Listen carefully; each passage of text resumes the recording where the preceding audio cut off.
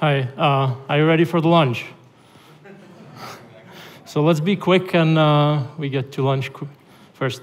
I'm going to play a video showing a small use case, which is just my pure hobby and interest. There's no business related to it.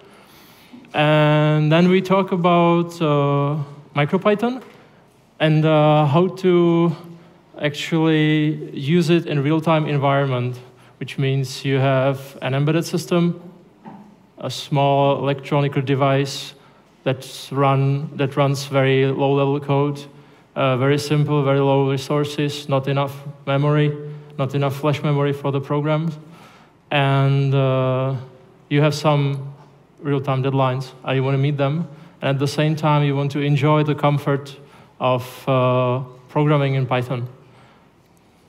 Let's go.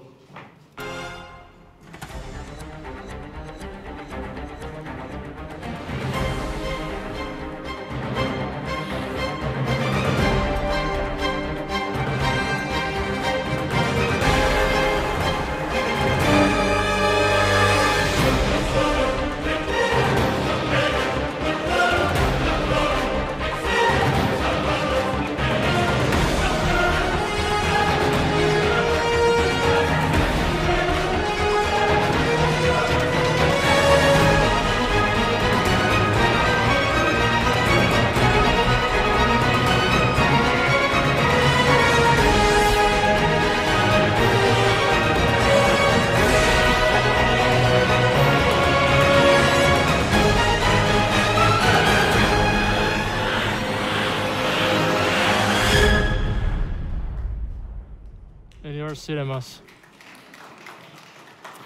Okay, you notice there are some boats, many of them. You can think of them as formal ones. There's not many places for mistakes, but it's still only a hobby and we do it for fun. So no people usually get injured, even though it's a little bit dangerous occasionally. And the hobby was somehow stuck for past 10 years and people were working on the mechanical part because that's where all these hobbies used to they usually come from machining circles, so they know how to produce something on a lathe or on a milling machine, but they don't know much about electronics. And I decided, let's move this a bit further. There should be a lot of things that you can automate, that you can measure, that you can control. And I was thinking, well, I could do it in C, because my background is embedded systems. We set a company about 6 years ago doing projects for industry automation. And what turns out that the industry is actually facing exactly the same problem. They are building applications in C. They cannot usually afford C++ on those types of systems because the resources are limited. And their code base is growing. And the problem is that one part of the code base is always the same. It's the low-level part, the drivers, the abstractions of the hardware. But the business logic changes. And this is where all the mistakes usually occur. And I'm happy you were here at the first talk, because it's somehow related. We don't have too much place for mistakes in those applications. It's always nice to talk about it, but the actual implementation is what counts. So if I was to present this to our customer, even though we are not in this business anymore, we like Bitcoins already, the marketing slides, they always are good, but the real application is something that could convince the customer to use it. And the system that I try demonstrating, basically what I did is I used a real-time kernel, this time as a FreeRTOS, and I put MicroPython on top of it as one of its tasks. This picture actually demonstrates what the boat setup somehow looks like. It's got an engine and propeller and rudder, nothing special. This is a special part, it's an exhaust pipe, but it's actually a supercharger because it's a two-cycle engine. So all the magic in the power of the boat is here. And this is where the real-time part comes in. Very critical. The reason why I tried doing it with Python in this combination is that it allows me to quickly prototype and change different things while keeping the core, which maintains this, very stable. Okay. First, I would like to describe the control system, just the basics, what's going on. So there's the engine. We're measuring the RPMs. It's the ECU where we are running all our stuff.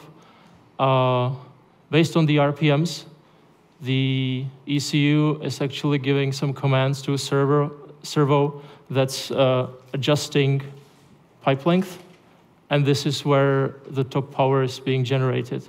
So this is where you need to be on time.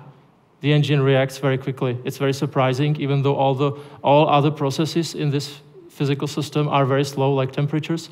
But this part, you move the pipe and the engine reacts in like 50 milliseconds, which is for a desktop scheduler. If you have your Linux, it's like 100 milliseconds. It's nothing.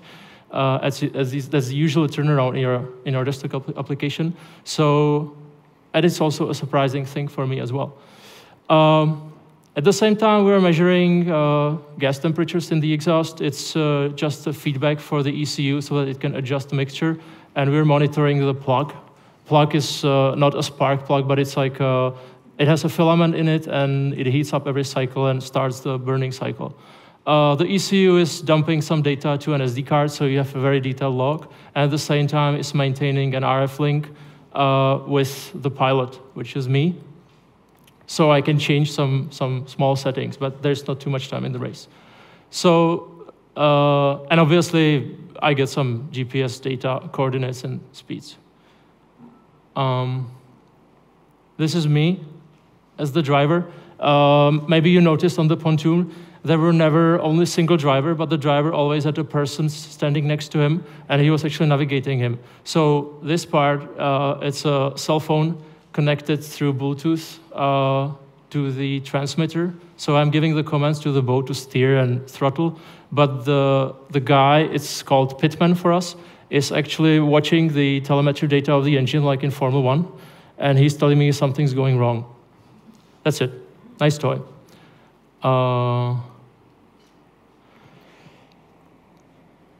The layout of the whole system is not very surprising, but I just wanted to point out that we're in a real-time operating system.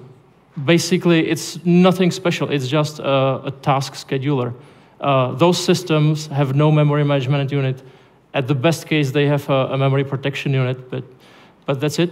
So the RTOS is pretty much a scheduler of various tasks, where for this particular case, we have two real-time tasks.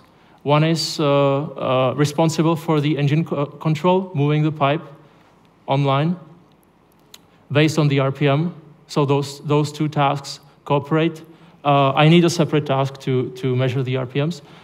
Then we have the communication task with the radio, even though it's not that much time critical, but for synchronization purposes, because the transmitter is streaming data continuously, you don't want to miss frames. You can throw them away, but you don't want to miss them, because then you have problem with synchronization.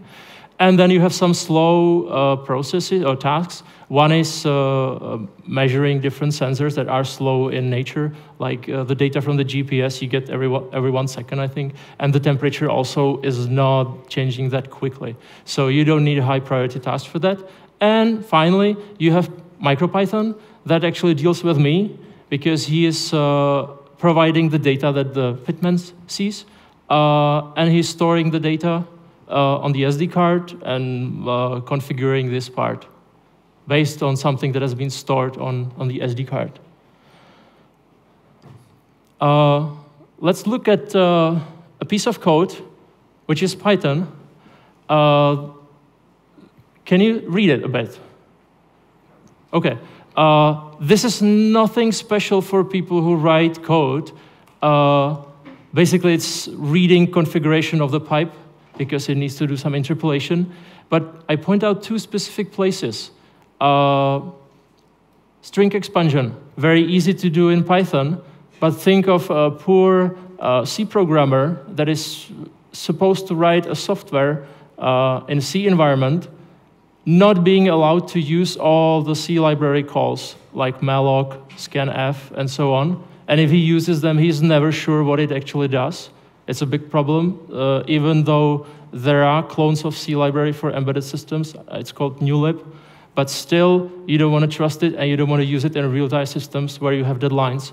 So those parts are painful for the C programmer, because he never knows what it really does under the hood. It's calling malloc, freeing buffers, fragmenting some heap memory, and that's not good.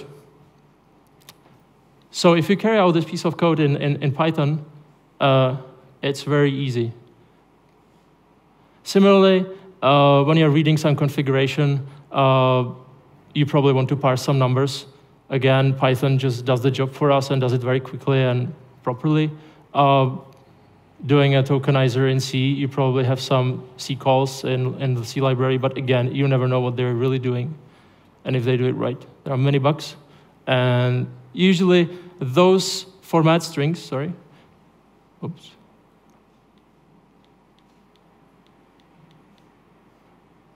Those format strings are the sources of many buffer overflows in the nature. So it's good we can do it here. And actually, when you write the drivers, you never get to use any of that pretty much. So that's the cool part.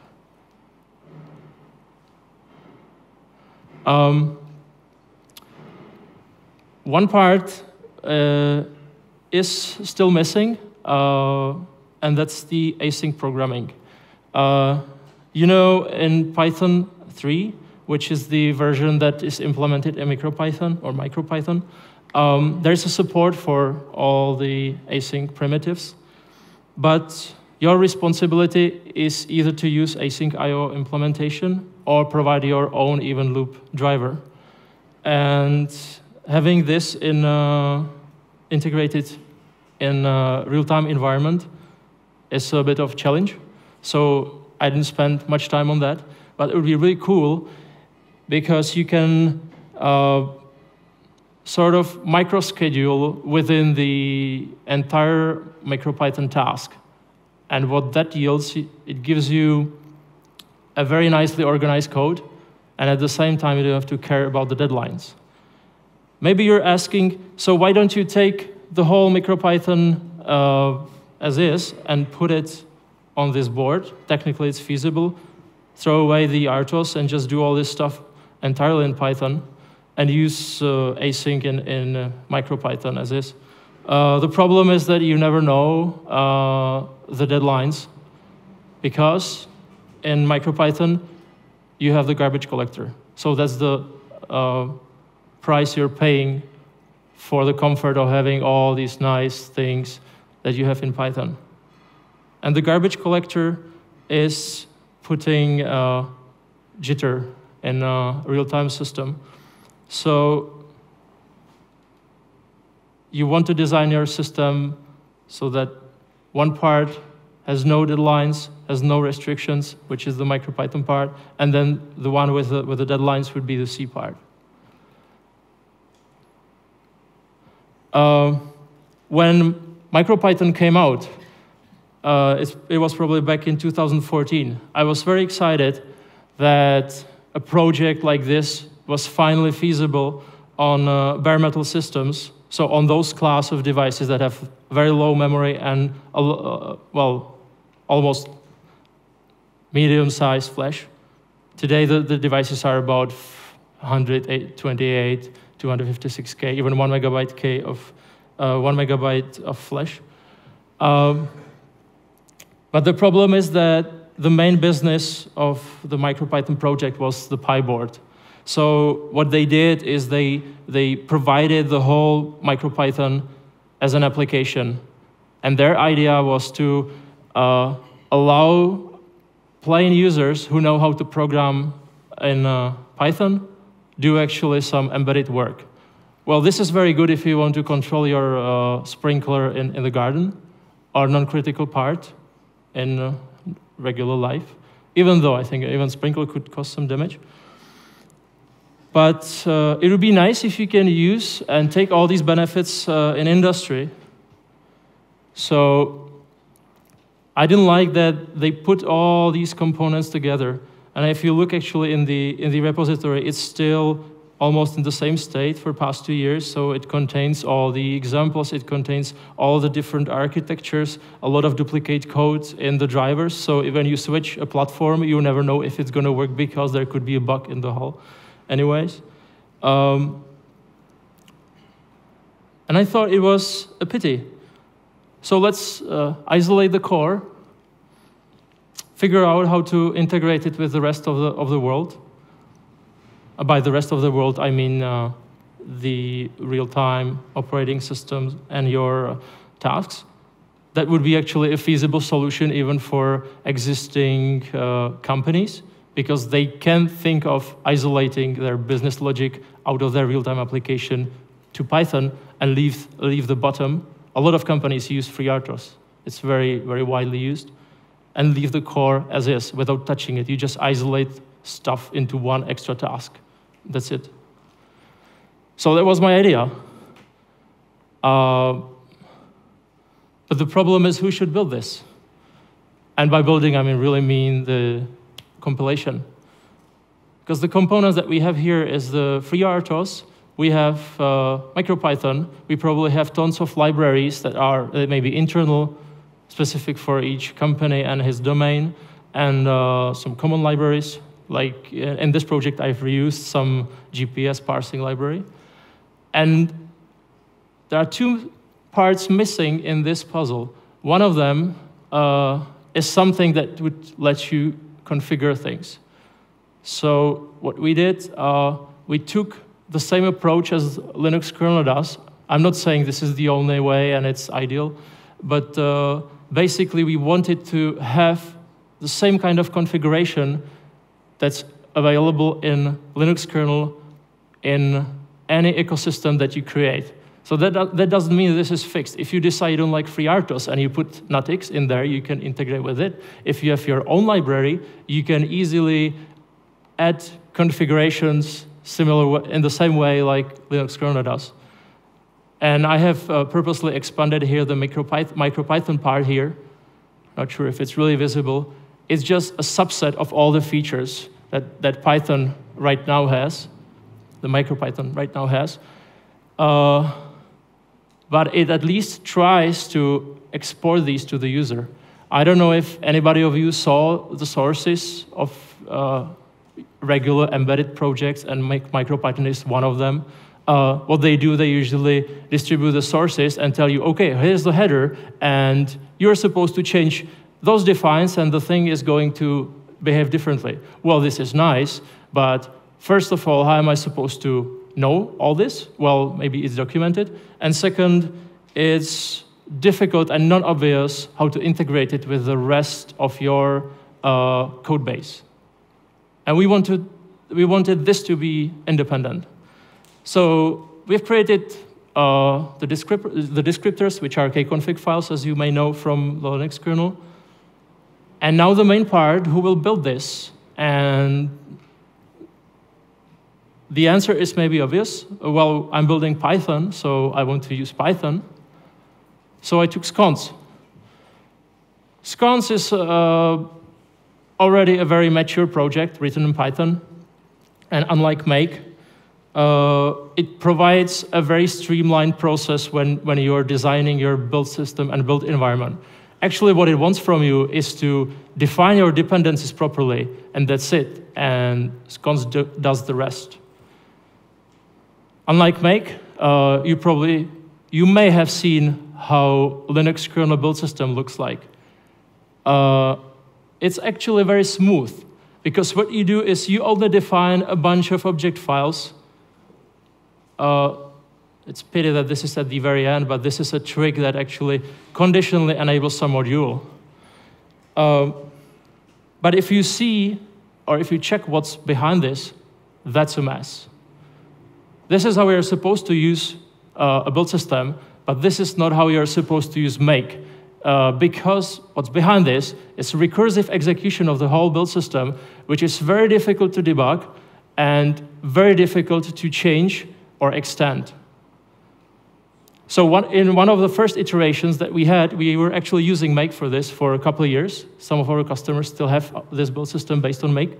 It works, but you come to a limitation, and the limitation actually came with MicroPython.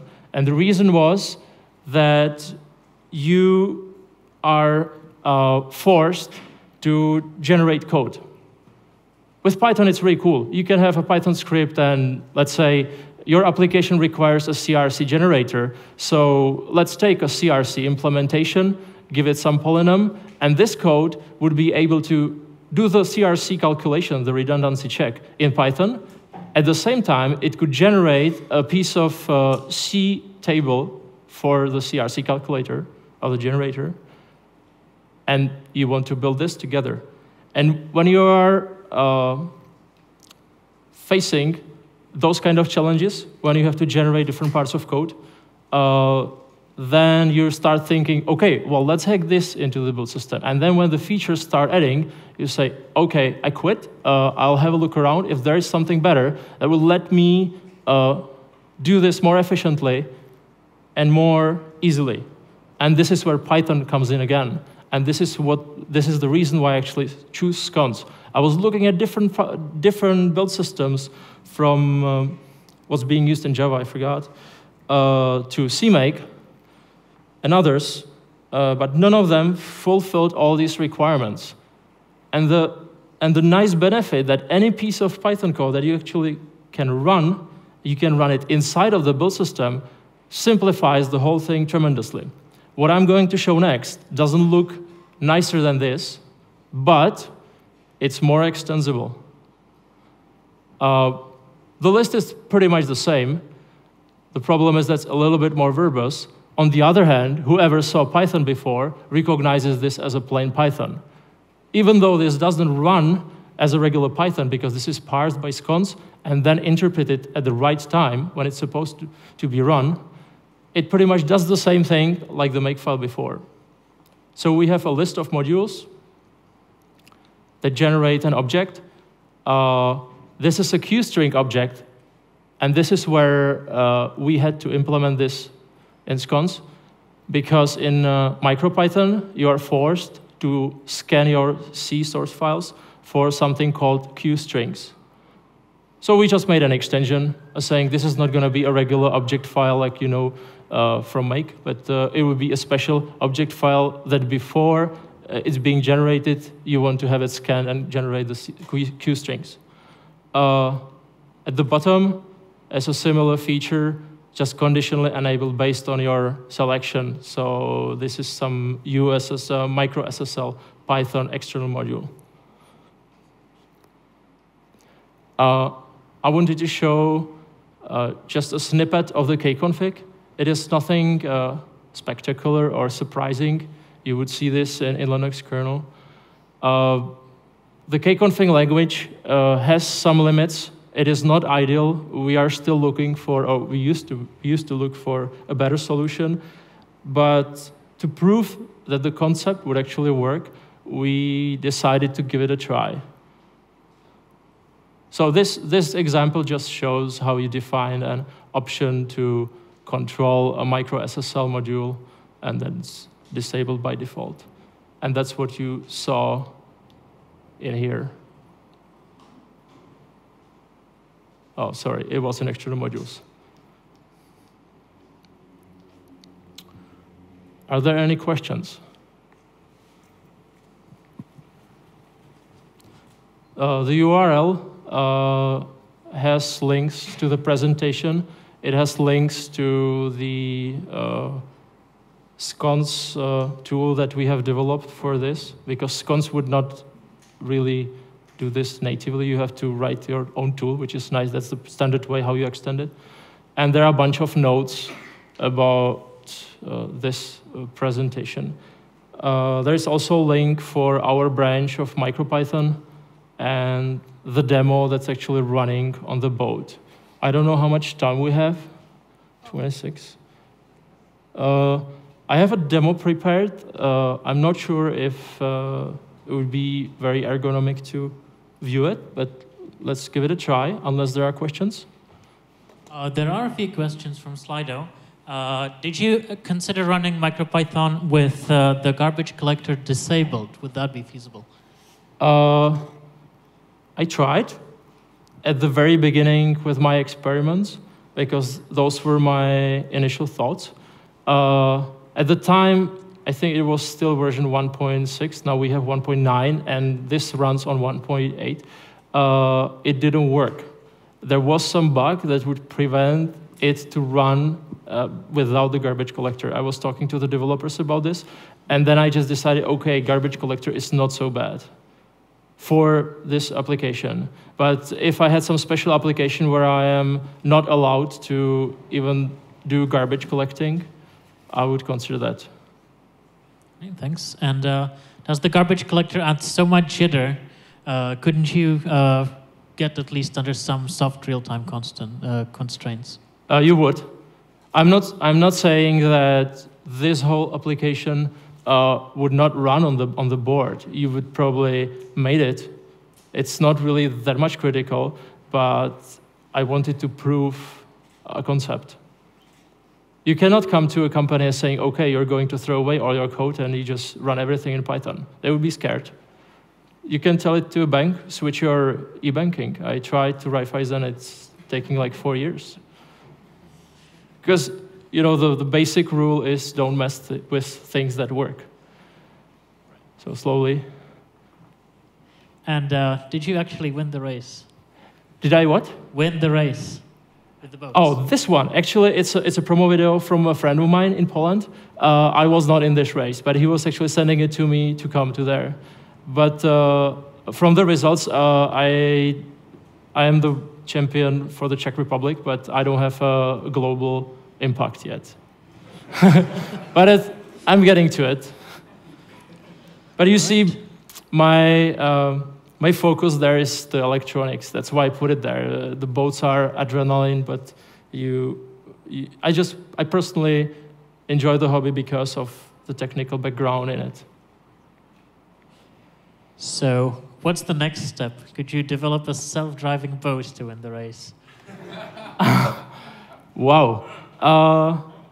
Well, I was already thinking about a small cheat.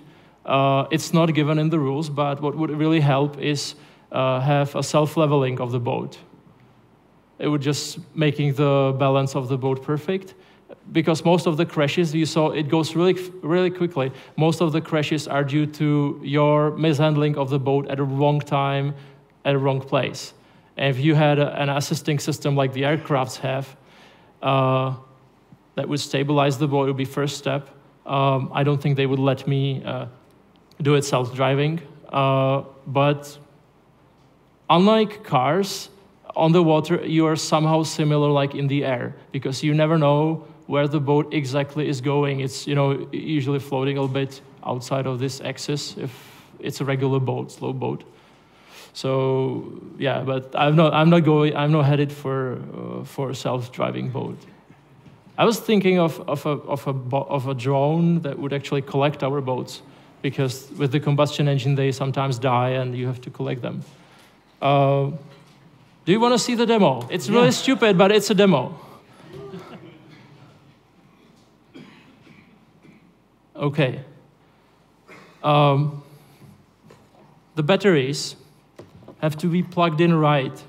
If not, we're gonna see some nice fumes here. Okay. I put them inside. So, this is my remote controller. I really race with this. This is a servo, nothing special. I just took it so that you see that it's actually doing something. So there is a radio link between this thing with the thing in the box. I'm not going to lift it because there are too many wires, but you can come after the presentation to see it. And tomorrow there is actually a great workshop by Viarosh about MicroPythons, just the pure MicroPython running on ESP8266. So the board is probably booted. I have to switch my screen.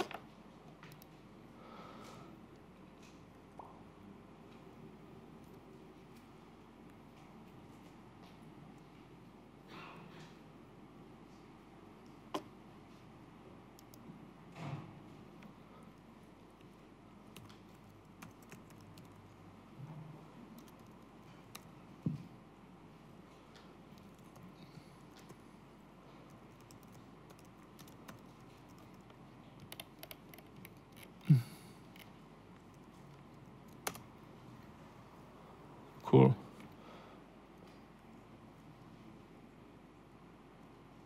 Okay.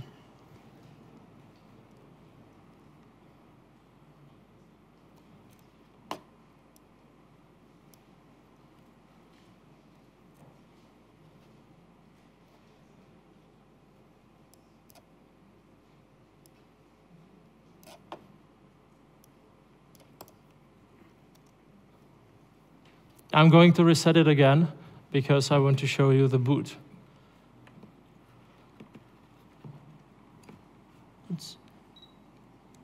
Okay.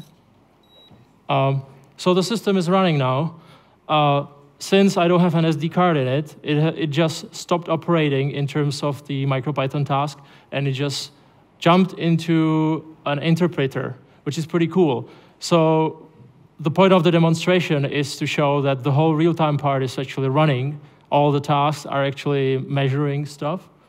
And you can interactively talk to it.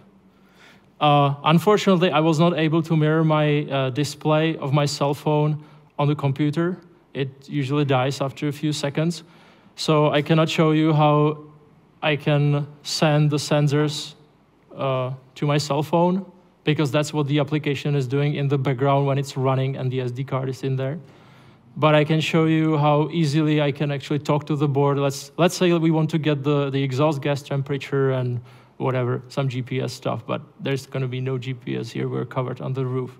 So we will import the application.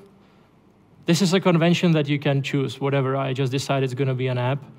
This is a C code. There is no Python behind the app, and it's directly extending the MicroPython environment.